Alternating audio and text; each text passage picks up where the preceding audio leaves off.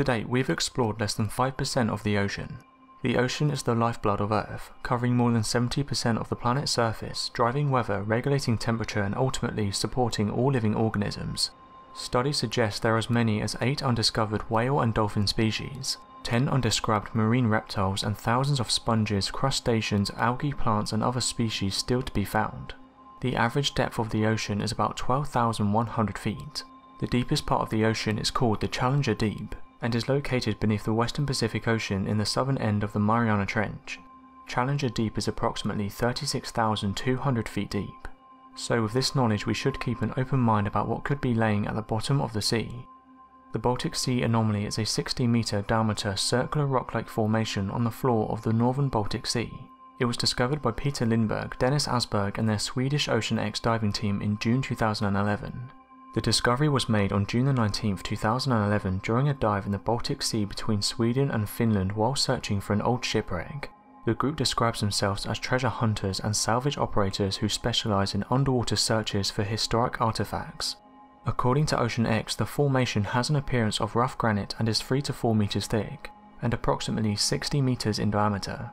The anomaly stands on an 8-meter tall pillar-like feature and is located at a depth of 85 to 90 meters. During one of their expeditions, it was reported that the divers exploring the anomaly said their equipment stopped working as they approached it. Professional diver Stefan Hoggeborn said, "Anything electric out there and the satellite phone as well stopped working when we were above the object. When we got about 200 meters it turned on again, and when we got back over the object it didn't work." Those who believe this is a UFO have said this is a common case of UFO interference. UFOs have been notorious for stopping automobiles at close range. These effects are not limited to automobiles, but occur with all kinds of vehicles that are powered by internal combustion engines. Incidents of engine interference or failure have been reported for aircraft, motorcycles, trucks, buses, power mowers, tractors and other farm machinery. In all cases, the engines ran normally after the UFO had departed. The crew of a fishing vessel reported that a huge triangular object had appeared and was hovering nearby. The ship-to-shore radio transmission was immediately cut off.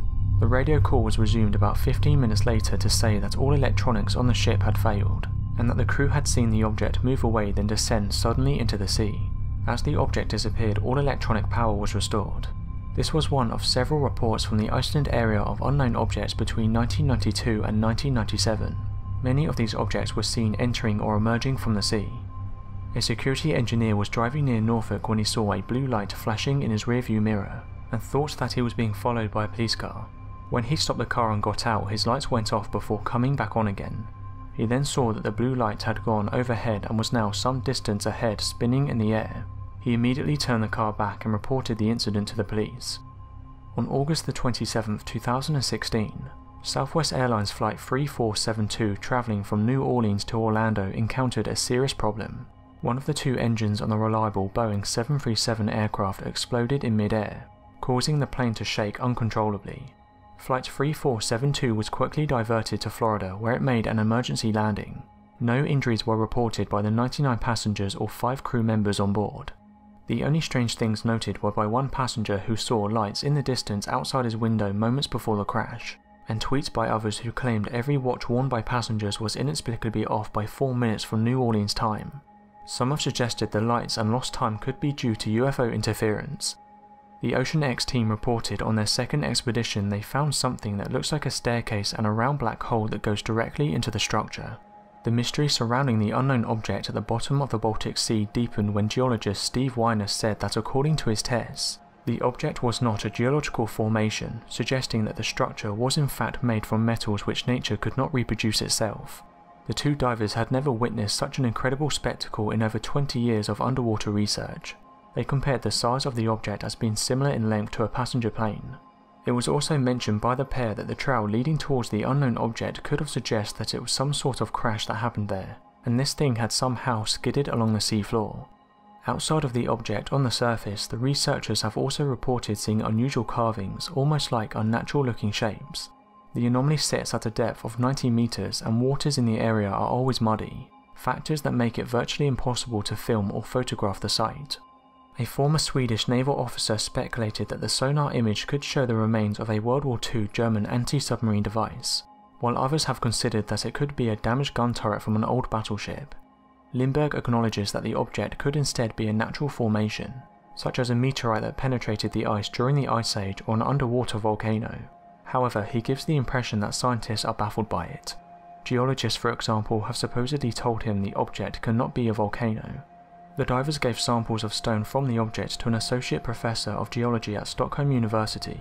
Swedish tabloids quote him as saying, "I was surprised when I researched the material. I found a great black stone that could be a volcanic rock. My hypothesis is that this structure was formed during the Ice Age many thousands of years ago." In other words, an expert appears to back up their claims that this seafloor object is unexplained, and perhaps is an Atlantis-like ancient building complex.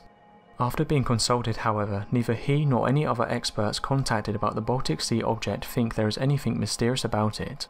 He explains that the samples are exactly what one would expect to see in a glacial basin, which is what the Baltic Sea is, a region carved out by glacier ice long ago.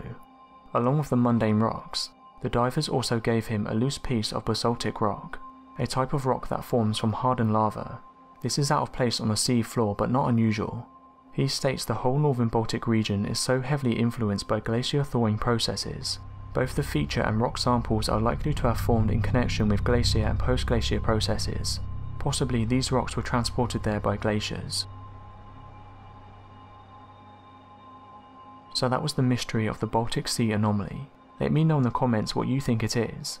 Thanks for watching, and don't forget to subscribe for more countdown videos.